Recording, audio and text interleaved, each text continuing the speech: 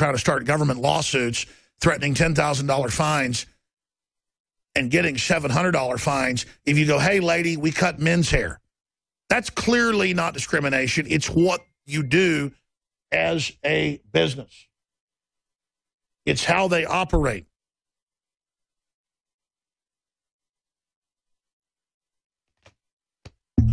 Oh, man, there's just so much going on right now. There's so much happening. And it makes my head spin. It absolutely makes my head hurt hard. Hurt so hard. Hurt so hard. Just to see videos like I have in my film, 9/11, The Road to Tyranny, that I made 14 years ago, 13 years ago plus. It was out within 3 months of 9/11. And they pull a lady over. It's a checkpoint in the middle of nowhere in Virginia.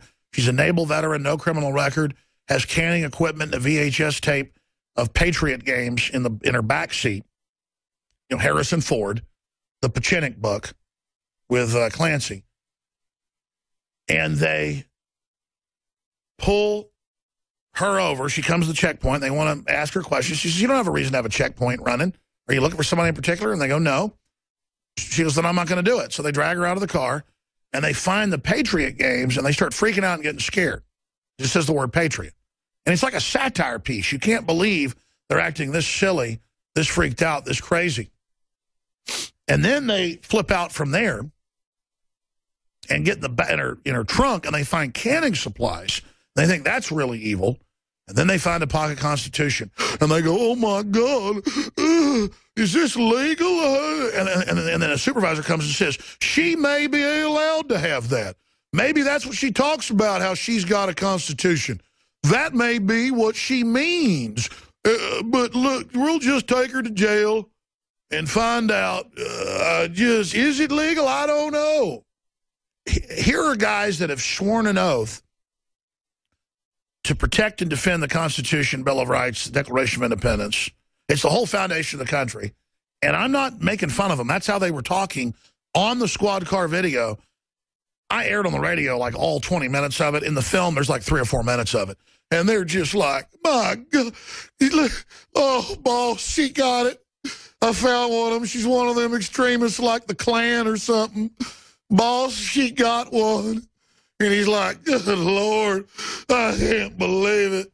She's got a constitution. I mean, it was like they found a dead, mummified baby in her trunk.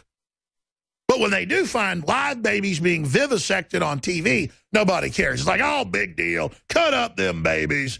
The government loves you. Planned Parenthood loves you. Everything's fine. Everything's great. It's sick. It's beyond whacked out. The most extreme level I have ever seen in my life. And it's only going to get crazier under the cult-like rule of these totalitarians that say our kids belong to them. They're going to forcibly inject us. I mean, they're really pushing into physical confrontation, licking their lips, because they hate the cops. They hate the vets. They hate anybody that's the old tradition. That's how cultic this takeover is. So they're going to use all the cops and all the military in a huge, stinking, cold war against the people, destroying their two enemies. And if you look at how dumb those Virginia state troopers were, I mean, she's got one. And you're watching the video, they could not be this dumb. They are. They're as dumb as Mark Dice people he goes out and talks to that go, we want to put all gun owners in forced labor camps because they own guns. Yeah, it's time to arrest them all. I agree. Forced labor camps. I'm sick of these people. Look, she's got a constitution. Sir, look, I found it. They act like the moron villains in Time Bandits or something that live in hell. Master. I mean, they are so dumb. And most cops aren't that dumb, but it doesn't matter. They're recruiting the biggest idiots on the planet that are just so stupid they're invincible. You can't intellectually reach out to them. You can't explain their own constitution to them. They think it's a demon. They think they find a rattlesnake in the back of her trunk. We can't be doing wrong running a checkpoint. It's routine. We use the word routine. It's a routine forced inoculation. It's a routine Jocelyn Elders, Surgeon General, wants to teach 5-year-olds how to masturbate. To have a creepy woman in a naval outfit on TV telling teachers to reach down and help kids masturbate. There's nothing wrong there.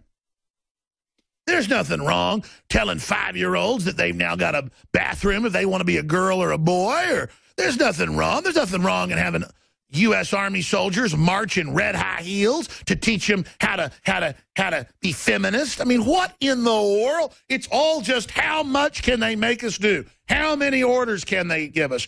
What won't we not do when we're ordered to do it? We're going to go to break and come back and go to your phone calls and more here today. And I'll see if Pat showed up at the studio. He wasn't here earlier.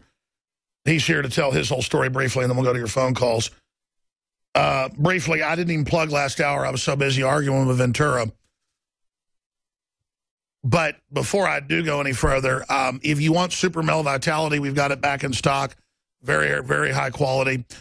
We've got Silver Bullet. We've got all these other great products. The bad news is Deep Cleanse will sell out today. Also, Survival Shield Nascent Iodine X2 will sell out in the next week at current sales projections. We're trying to get more in, but it could be as much as 2 months till we get more Survival Shield Nascent Iodine X2, the total game changer, the good halogen, the amazing things and stuff for me and my family are just incredible.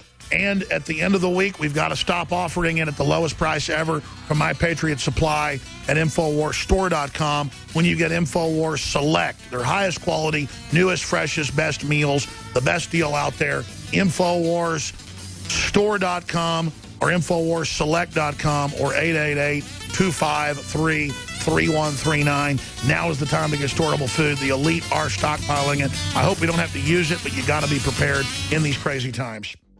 Remember 5 years ago, they told you it'd be 2025 till driverless cars hit major roads in towns across the world. Well, now driverless pods are already hitting public roads.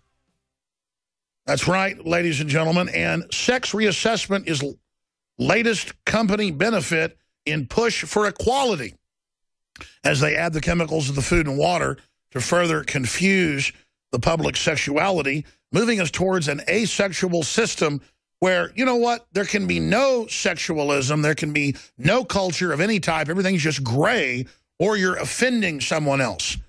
Who would have ever thought, that's from Bloomberg Business, that they would actually now be saying ban the word mother and father, husband and wife, boy and girl.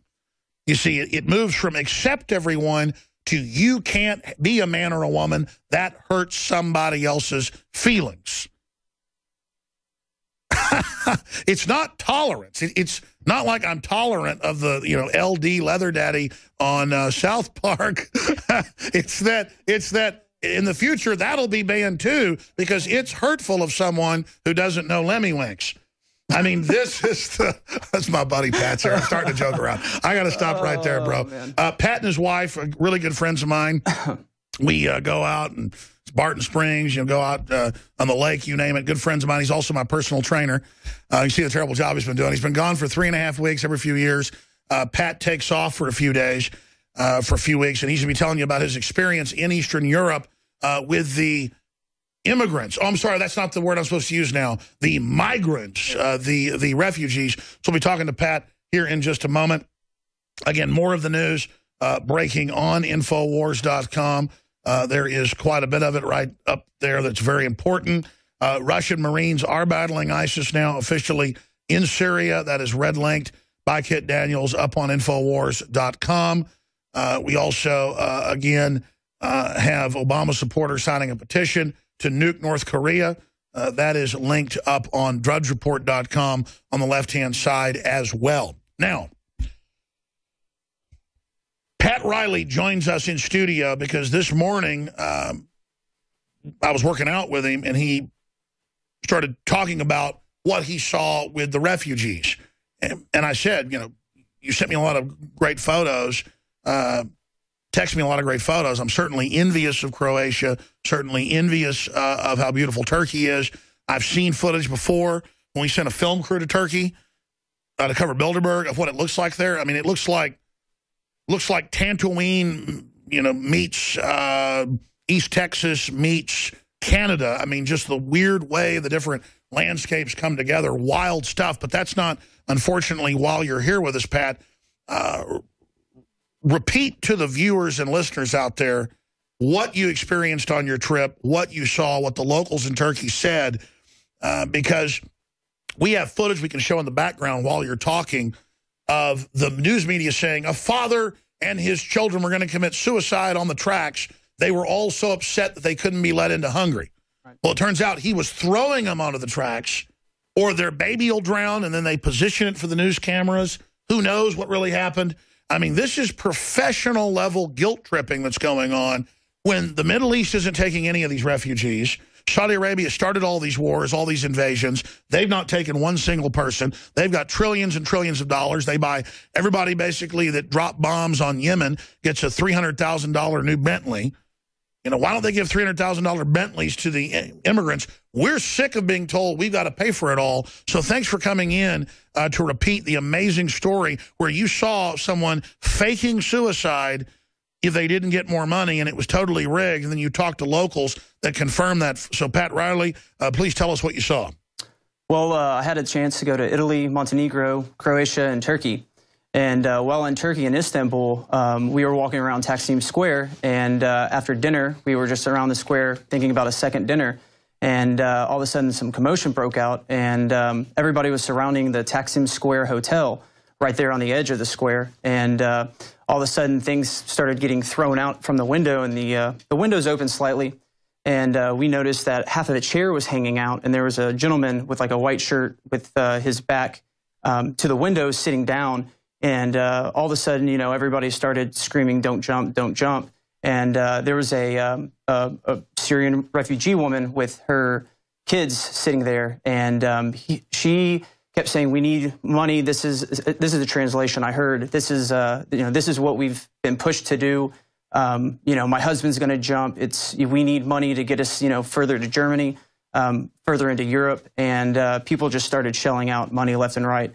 But long story short, he didn't jump. It maybe happened between 12 and 15 minutes before, I guess he allowed some people in the room, but he completely broke through the glass, and several times it looked like he was going to go ahead and jump. Now, when you described the story to me in a tell this morning, you said he had his chair back up against it, ramming through the glass, leaning back, saying, "I'm going to go, I'm going to go." And then she was down below, screaming and crying, positioned to then give me money to folks on the street during all this emotion, and that you were told by the local Turks. Well, repeat all that stuff you told me. Right. So essentially, that was the night of the 16th, I believe, in September. I previously that day, as well as the following day, was trying to negotiate a purchase of a carpet, and had a discussion with the owner of the company. Why wasn't it just free? You'd migrated there from Texas. Why didn't they just give you a carpet? Well, they should have. They owed it to me. Yeah. So, or they're racist. Probably a little bit of that, too. But, it was sad. He said, essentially, this happens 2 to 3 times a week. There's always these suicide attempts, and it's just a ploy. And he goes, did you ever ask yourself, essentially, how they were able to afford that hotel? Myself, I was spending the night in a cheap dormitory hostel. It was around 12, 13 euros a night. This hotel probably was at least 200 American, 150 to 200 American. Nobody ever questioned, essentially how he was in the room, if that, in fact, was even the husband, but she kept screaming, "My husband, my husband." So, he said essentially this happens all the time. And her children were with her, correct? Correct, and she was using them as a... That's well, that's what the gypsies do in Europe. And when you got to see it to believe it, they'll take their firstborn or whatever and maim it. Absolutely. Break the arm, twist it, burn it with acid, and then the child sits there going, begging, and then you're supposed to give them money. And it's like, well, it's their culture to maim their children. And, well, I guess it was the Nazis' culture to kill everybody then. Yep. I don't support any of that. No, we have to learn to discriminate against cultures that are twisted and corrupt. I mean, it's just a fact. Yep. It's wrong to torture your children, and it's wrong in Afghanistan to rape children. But here it is in the New York Times, U.S. soldiers told to ignore sexual abuse of boys by Afghan allies. Soon, it's going to be, I am a pedophile phobe. Well, I am a pedophile phobe. Keep your damn hands off the kids. Sorry, Pat, go ahead. No, well, the sad thing was he was telling me essentially, there's a number of jobs that they could have, behind the scenes type of deal,